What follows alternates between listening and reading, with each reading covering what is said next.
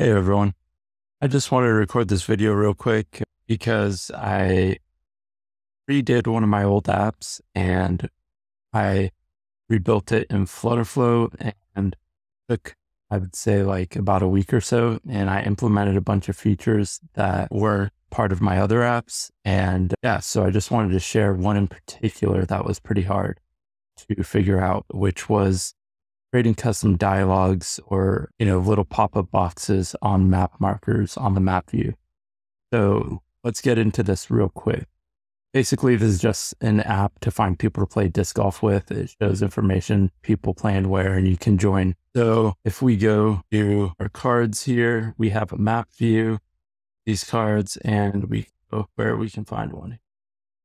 There we go. So we click and we get this information. So it looks like I created this one and I'm playing at 8:30 a.m. on Thursday. And there's 2 out of 4 people playing. So we go and like card, and there we go. We see Daniel created this card. John joined it. All right, great. So how did I do this? All right, so here we are on our map view. And as you can see, it wants a list of Latin longs. So what I did was I created this custom function. So it basically searches through my JSON list, so my cards list items. So it's through them, and it creates an array and adds all the Latin longs without the other data to this list. Okay, and that's how we get the accuracy to go up. All right, how do we get the custom dialog boxes based on that?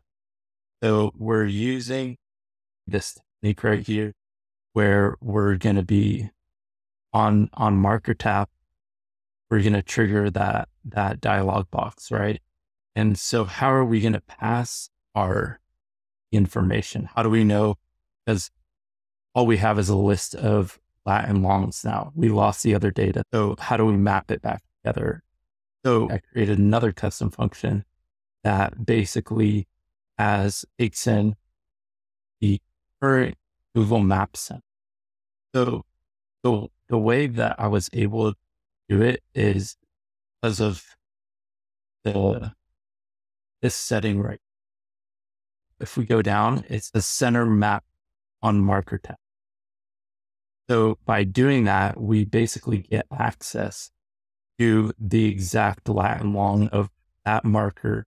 And then we can search through like our other list that had the lat long and the other information about it. And then we can map it together and then pass it to the card. So we have the card object here, and then we have the card details map.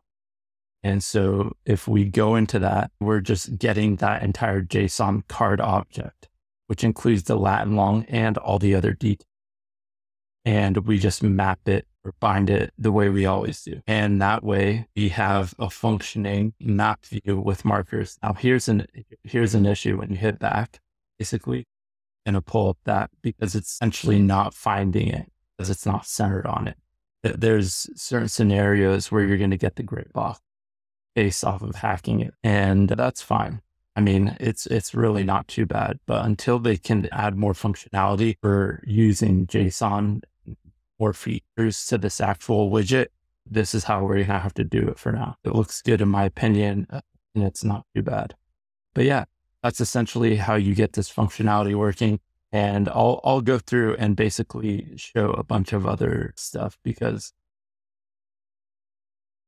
yeah, so like I have instant chat working and some other cool custom functions in this app, like where it'll filter based off near me, which this works in production. I have this on the App Store and it works, but it doesn't work in the browser. And here are the custom functions. I'll go ahead and either leave these in the description or you can message me, DM me, and I'll send them to you. Also, I did create a Discord specifically for the Xano FlutterFlow stack, and people are joining up because I keep getting messages from all types of people who are interested in it or who are already using the stack and need help. So I created a Discord, and if you'd like an invite, just DM me. Let me know what you'd like to see next.